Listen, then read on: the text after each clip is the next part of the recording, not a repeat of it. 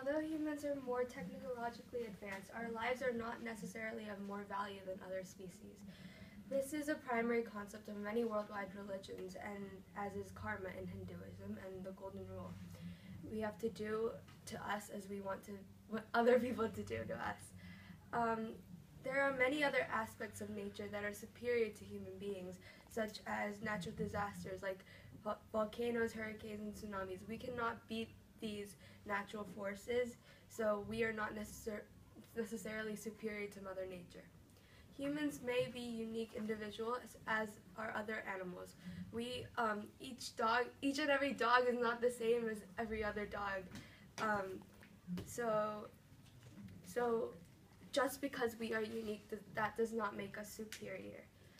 However, I think that achieving equal rights for animals is almost impossible, for they do not have a literal nor a physical voice to communicate with us. However, they do deserve respect.